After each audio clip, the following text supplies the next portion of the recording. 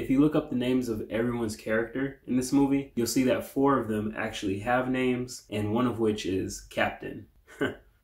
Well, all right.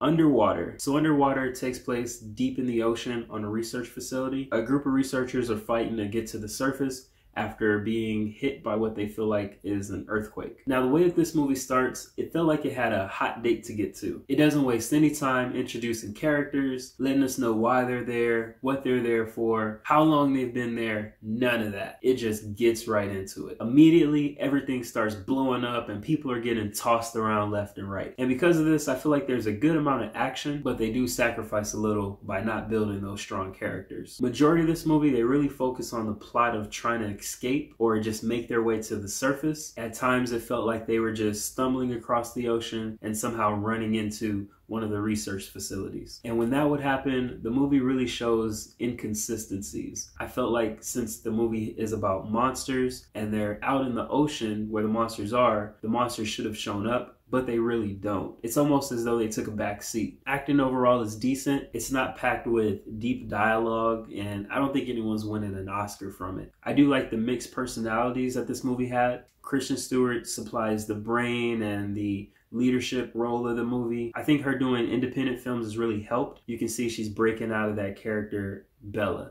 TJ Miller does good as well. He doesn't get a name for this movie, but he doesn't really need one. I like the casting of his character. He supplies that dark Deadpool type humor that we're used to seeing, and he keeps the movie pretty entertaining. I think it would have been a little less interesting if he wasn't in the movie. Jessica Henwick also does well. She's more of a timid, scared character. It was good to see a different side of her from the Daredevil shows that we were used to seeing her in, where she's more of a fighter and headstrong character. This one was good for her, and I'm excited to see what else she might be in. As far as the monsters, when we do see them, I think they're okay. One of them is very Pacific Rim-esque, but overall, they do their job at being a nice monster for the movie. The only weakness I had with them was that it would have been cool to see them fight them more, figure out why they were there, or give them kind of a backstory as well. Since everyone's researchers, we should have got some type of research from these monsters. But overall, I did enjoy seeing them when they were on screen. After Kristen Stewart's hiatus from the big screen, it's good seeing her back.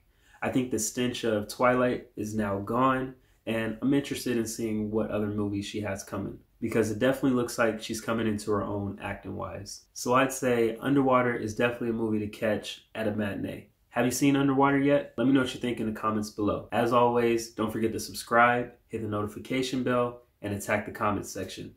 Peace.